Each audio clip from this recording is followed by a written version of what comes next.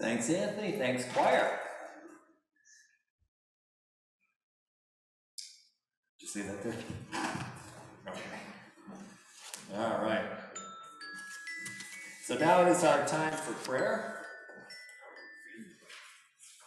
And that goes there. You come with me. All right. So let us offer our prayers, both spoken and silent. And I'd like to begin with a prayer that was shared with me from the Book of Common Prayer, which is from the Church of England. O God, you made us in your own image and renewed us through Jesus, your Son. Look with compassion on the whole human family. Take away the arrogance and hatred which infect our hearts. Break down the walls that separate us. Unite us in bonds of love. And work through our struggles and confusions to accomplish your purpose here on earth. That in your good time, all nations and all races may serve you in harmony. Amen. And let us also continue to pray for our nation as we face the reality of persistent and institutional racism. Let's pray for the 440 million people infected by COVID-19 worldwide, 79 million of them here in our country, and the 953,000 people who have died to date and continue to die in our country alone. So let us do our part to try and stay safe, to give those frontline workers their chance to take care of us, and hopefully to put this pandemic to bed so that we can return to more normal lives. So before we hit our sheet that has been printed, that is the yellow sheet, do you have any other prayers that you would like to offer before we hit these? Yes, Kathy. Yes, I would like to offer prayers for the family of Marty Brown. That's Lisa's aunt. She died this week, and she's from Virginia. I believe the family's from Virginia, so we would like prayers for her family. Okay. Any other prayers? I don't think Bobby F is on here. We'll pray for Bobby F, farm sister in South Deerfield, heart transplant recipient, and now at home recovering. And so we'll offer prayers for Bobby. Any other prayers? Okay, then let's take out our yellow sheets. And please remember, we're just using first names. So let us pray for Alice, Art, Betsy, Bill, Bonnie, Carrie, Charlene, Cindy, Denise, Evelyn, Gary and Lisa, Jeff, Jimmy, John, Josh, Joshua, Karis, Lisa, Marty, Matthew, Melissa, Michael, Michelle, Prue and Mark, Richard and Sue, Cheryl, Steve, Thelma, Vinny, Virginia and Richard, Wes, Wink, the family of Ruth Kellogg, victims of violence everywhere in the world, those affected by natural disasters around the globe, and we pray for peace on earth. And may we, at this point, in the middle of our public worship, just turn inward for just a few moments to share with Jesus the things that we choose just to keep between God and ourselves. So just a few moments of silence.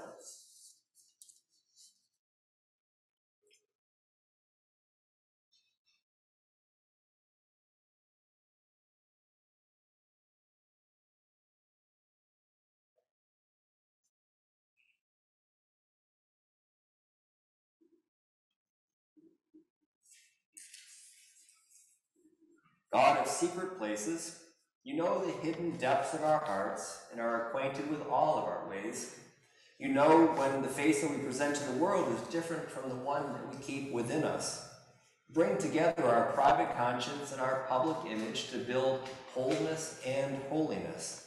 Open to us the treasures of your word and make them the core value of our lives so that we may be blessed and so that our ministry may be pleasing in your sight and may also draw others to your reconciling love. Hear our prayers, both spoken and silent, sung and acted upon, like our donation for the people of Ukraine, as wide-ranging as for world peace and as near as the sighs that are too deep for words. Hear them and answer them as you alone know best. And these things we ask in Jesus' name, amen. And may we now share together the prayer that Jesus gave us, the Lord's Prayer. Our Father, who art in heaven, hallowed be thy name. Thy kingdom come, thy will be done, on earth as it is in heaven. Give us this day our daily bread, and forgive us our debts, as we forgive our debtors. And lead us not into temptation, but deliver us from evil. For thine is the kingdom, and the power, and the glory forever. Amen. Anthony?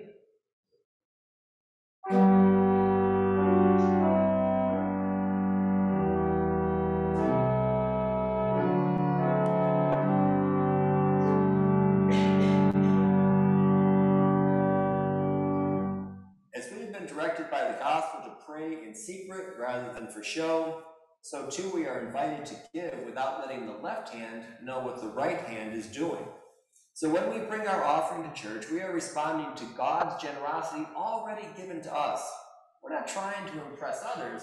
We're trying to show our thankfulness to God. Our offerings are treasures laid up in heaven, and through them we help to fund our church and its ministries, also to make a place available for us in our worship and our prayers, so we give according to the conditions in our life. So offerings may be sent directly here to the church, or there are collection plates at the different entrances of the church, and please know that your donations, your generosity are very much appreciated. May we now stand, if you are able, as we share in the singing of the doxology.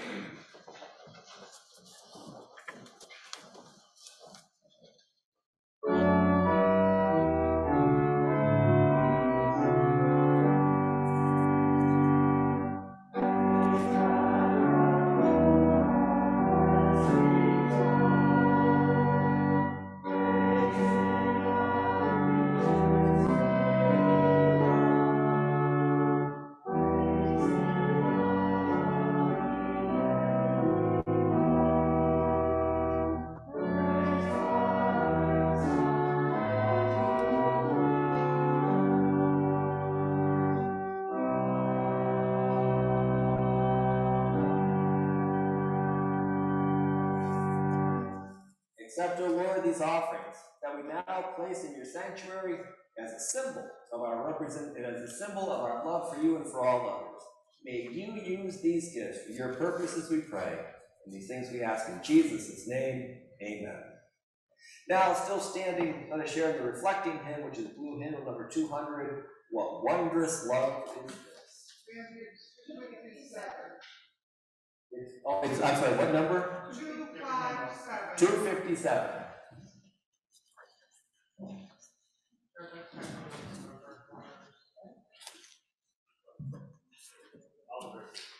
All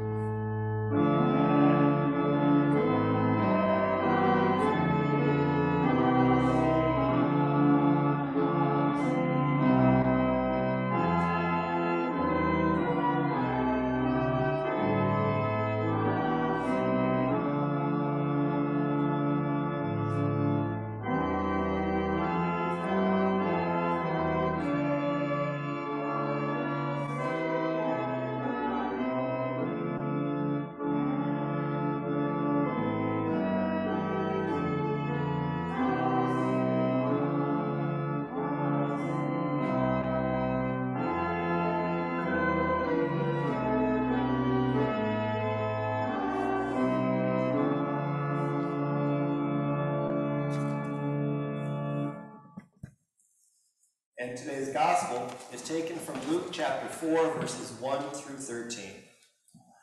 Jesus, full of the Holy Spirit, returned from the Jordan and was led by the Spirit to the wilderness, where for 40 days he was tempted by the devil. He ate nothing at all during those days, and when they were over, he was famished. And the devil said to Jesus, "If you are the Son of God, command this stone to become a loaf of bread." And Jesus answered him, "It is written, one does not live by bread alone." And then the devil led him up and showed him in an instant all of the kingdoms of the world. And the devil said to Jesus, "To you I will give their glory and all of this authority, for it has been given over to me, and I give it to anyone whom I please. If you then will worship me, it will all be yours." Jesus answered him, "It is written, worship the Lord your God and serve him only." And then the devil took him to Jerusalem and placed him on the pinnacle of the temple, saying to him, "If you are the Son of God, throw yourself down from here, for it is written, he will command his angels concerning you to protect you. And on their hands they will bear you up, so that you will not dash your foot against a stone." And Jesus answered him, "It is said, do not put the Lord your God to the test." When the devil had finished every test, he departed from Jesus for a more opportune time. May the words of my mouth and the meditation of our hearts together be accepted to you, O Lord, our rock and our Redeemer. On Ash Wednesday of all days, Sharon and I woke up to discover that our water heater had died.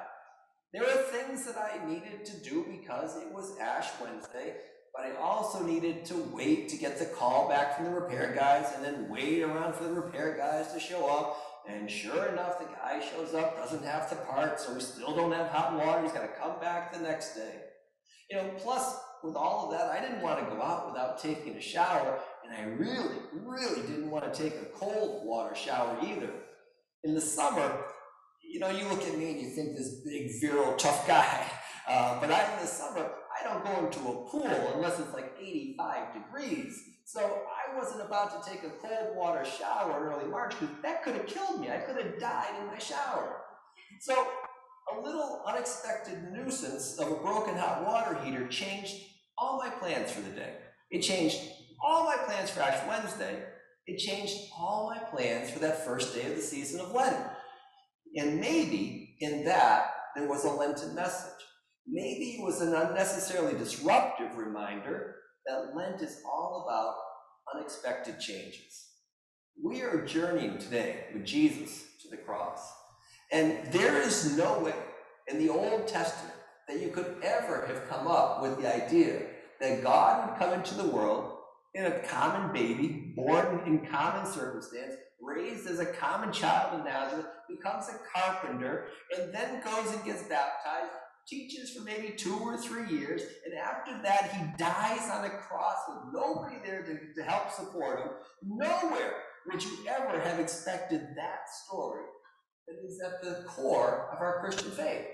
Whether you are Protestant or Catholic or Orthodox, the cross is our unifying symbol. That is everywhere. That's the basis of our faith, the cross. And nobody expected it. No one expected it. It would have been blasphemous to come up with that message until Jesus lived it. And so it's an unexpected message.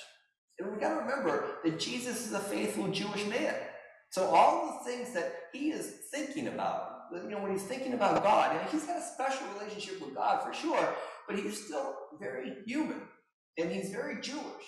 And he's got these expectations of what God would want a special Messiah, a special Son of God to do, and just none of that jives with that. And so Jesus is also tormented, and he is on his own journey. Just like I was trying to tell the children, that 40 days is a symbol from Noah and Moses, and now from Jesus' life. This is a time of hard preparation to begin something new. And so Lent is this path that we have just started. And when Jesus started to walk down the same path of unexpected revelation, it literally drove him out even further into the wilderness. John is in the wilderness. Jesus goes even deeper into the wilderness for a time of soul-searching introspection. And I choose those words intentionally, soul-searching introspection. Every first Sunday of Lent, we always begin with one of the gospel accounts of Jesus' 40 days in the wilderness. And those 40 days of Jesus are the primary reason for our 40 days today. And now, I read the Bible every day, but I don't read it for the details. I'm not going to go on some Jeopardy show and win that, by knowing Bible trivia. I read the Bible for the message. I read it, like I said, every single day. It's the single most important book in my life. And during Lent, I post a daily Lenten blog on our Facebook page, and it's based on the ecumenical lectionary of Bible readings for every single day of the year. And if you do those daily readings, it'll take you through the entire Bible in 1 year. And so the Bible is, in my sense, my prayer time with God. There's people that came in here during those lunch hours this past week, and some of them had shared stories with me. And they come and they can even listen to themselves breathe, and they kind of get into this meditative spirit, and they feel closer to God that way. And if they can do that, God bless them, wonderful. Everybody goes to God in their own ways. That's not how I can get to God. I'm not built that way. My continuing conversation with God is the still speaking word of God. The Bible is my prayer time with God. And so, like I said, that first message every year at the beginning of Lent is this 40 days of Jesus in the wilderness. And when I'm reading those stories, you need to go for the meaning. I don't think you need to stick with all of the details. And I think one of the details from literally 2,000 years ago, that's the way they thought 2,000 years ago, is this idea of devils and Satan running around. And I think that this is much more profound than Jesus fighting a devil who can literally pick him up and take him all over the world, from here on this mountain to here on your temple. He can just pick up Jesus and take him around. I think that's the mindset of 2,000 years ago. I think instead there's something much more profound and meaningful for us going on in the mind and the spirit of Jesus himself that we can touch and experience. So everything happens at that unexpected moment of the baptism. Jesus leaves Nazareth as a carpenter. Maybe he goes down, he's thinking for a little while, to John the Baptist. And then after I go to John, maybe I'll come back. Jesus is searching for something. And he goes down to John, and John is preaching all this hellfire and brimstone. Who warned you to flee the wrath that is to come, you brood of vipers? And John is out there, spewing all this message of, the chaff God is going to burn with an unquenchable fire. And Jesus is sitting there and listening, and he's taking it in because he accepts John's baptism. But I think Jesus is still searching, because once he is baptized in that river Jordan, something happens, a revelation to Jesus happens. And Jesus realizes that there's still something more, and he has this revelation that this is my beloved Son. How do you process that you are God's special, unique, beloved Son? I'm sure and we can't know what it was, but there is some kind of relationship that Jesus had with God that none of us can ever have, because Jesus is God incarnate, but he's also fully human. So how does that two go together? And Jesus is wondering and fighting and wondering amongst himself, what does this mean to be God's beloved Son? And when that just kind of flashes in that brilliance of revelation at the baptism, Jesus is so confused. The oldest gospel says he's driven out into the wilderness. He's driven there. And that's the idea also, that the skies are torn apart. This is not like some kind of Zen moment of realization. This is scary. The heavens are torn apart and Jesus is driven into the wilderness. Who am I? He's asking. And I think that speaks to me a lot more than devils picking up Jesus and transporting him around the world and putting him here and putting him there. This idea of this spiritual quest for who am I in God's eyes. And so the first test is this easy one, which is also the hardest one, I think. He hasn't eaten basically much for 40 days. And so if you are the Son of God, Jesus wanted, if I am the Son of God, well, I can do whatever I want. Remember Mel Brooks, it's good to be the king? Well, I can do whatever I want. I'm hungry. That's not food, but I'll turn it into food. And then if you are thinking even broader terms, if I am the Son of God, well, heck, no one has to be hungry. If I can turn all the rocks into all the bread, no one has to be hungry, and I can take care of everyone's needs. And so Jesus is tempted with that kind of messiahship. And then he has to realize, that's not what I came into the world to do. We can feed everybody. We just have to give a little bit less to ourselves sometimes, a little bit more to someone who has nothing. So we can do these things. So it's not about proving that God is good, it's about proving that we can be better. So Jesus says, that's not going to get me to where I need to go. The second test is this one is really hard. Because Jesus is saying, brought up in this whole idea that the Messiah is going to come with a sword in his hand. He is David's son. He is going to fight for right. He is going to set the people of God free. He's going to protect the people of God. And so I'll give you all of these kingdoms. All you have to do is bow down to me, which is power and prestige and authority. And Jesus says, I can't do that either, because I can't force people to understand what it means to love. I can scare you into loving, I can force you into loving, or acting like you love, or seeming like you love, but there's nothing changing in here. So Jesus says, I can't do that either. So now Jesus has kind of realized, okay, I've got this strange new ministry. And so the last one is that temptation about taking you way up on a temple and jumping off. What if I have a real showy kind of ministry where I got miracles coming out here and there and everywhere, and people will say, wow, look at Jesus, he must be from God. There's actually a passage in the Bible where the Pharisees come up to him and they say, if we have some proof from heaven that you're the Son of God, we'll follow you. So it would have been easy for Jesus to jump, figuratively off the temple and float down to earth. But Jesus says, that may impress people, doesn't necessarily change people. But all the people that did witness his miracles, they went, wow, but who was at the cross? Mark says no one is there. So that's not going to do it either. So Jesus has to push against the current of this expectation of a like John the Baptist, this fire and brimstone, this idea of David's son, of a hold of sword Messiah. He's got to give this whole new message with nothing but gospel and example. So that's what we have to do. We have to try to come into this idea of gospel and example and let it change us. And Lent is disruptive because it grabs us by the shoulder and it shakes us, because we can't be just like casual Christians during Lent. That says we have to be Christians during Lent. That means we have to follow an unexpected Savior to an unexpected cross, and no one expected that.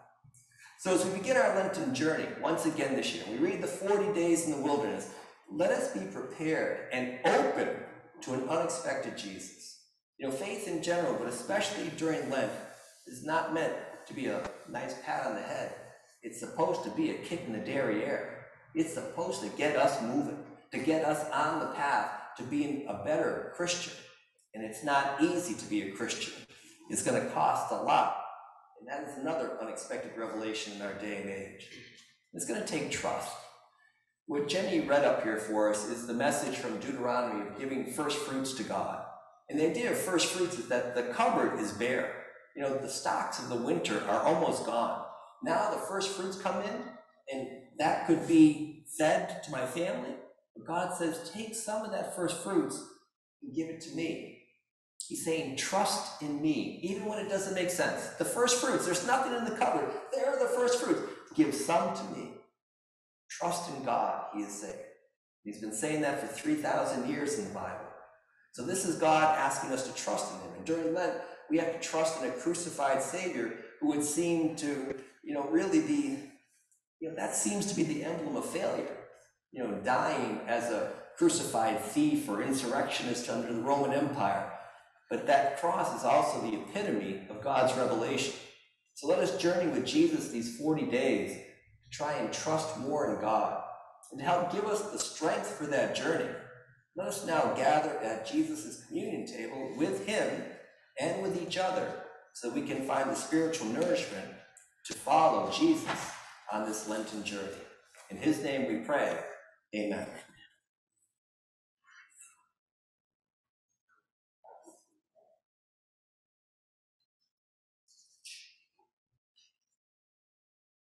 And I do believe you all have another bulletin insert for communion, and you also have those little packets for communion as well.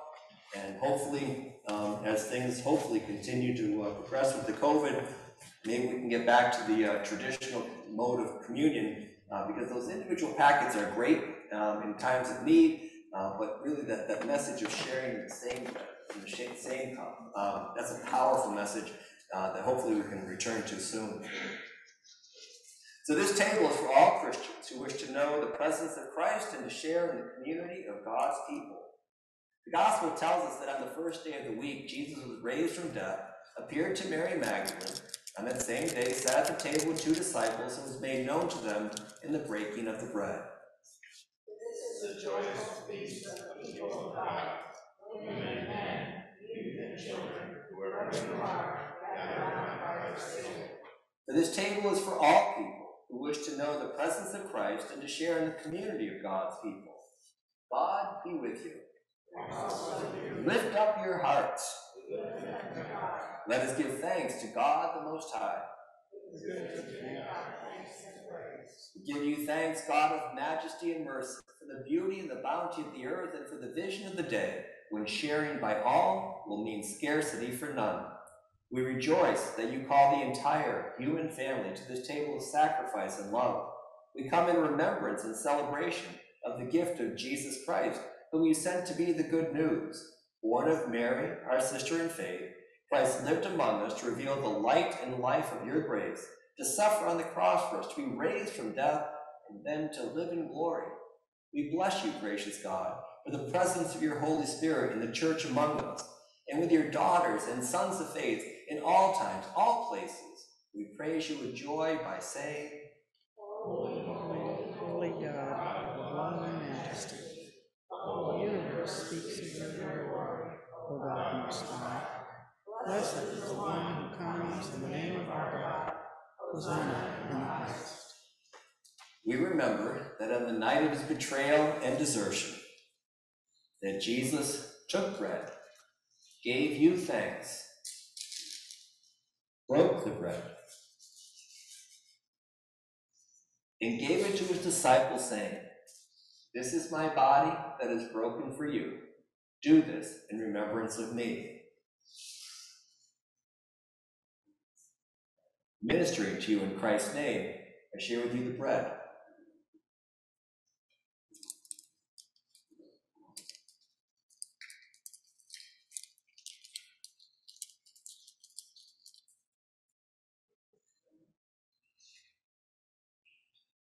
In the same way, Jesus also took the cup after supper, saying, "This is the cup of my salvation.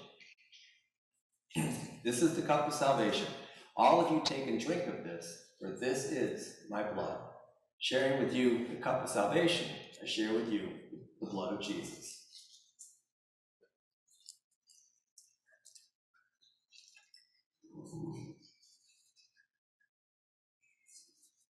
Let us now share in the prayer of thanksgiving.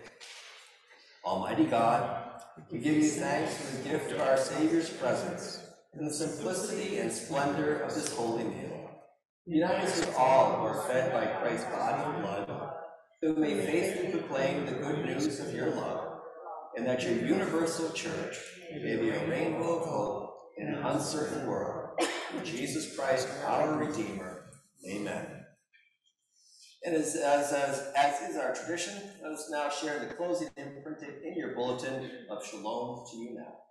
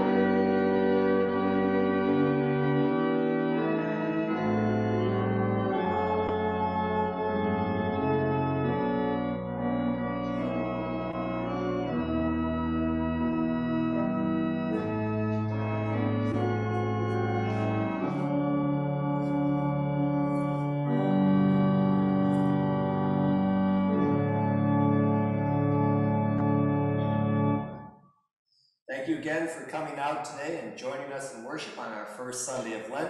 And I do hope that maybe you'll think about joining us Tuesday for Bible or Wednesday for our Lenten discussion, which will be led by Reverend Cheryl, who is the bridge pastor right now in Conway. And that'll be in person in Hatfield or via Zoom. And that link will be sent out by Judy, or maybe it already has been. I'm not sure. Judy, has it gone out yet? No, okay, so it'll be going out from Judy at some point, so just keep your eye open for your in your email box for the link for Wednesday evening. For our benediction.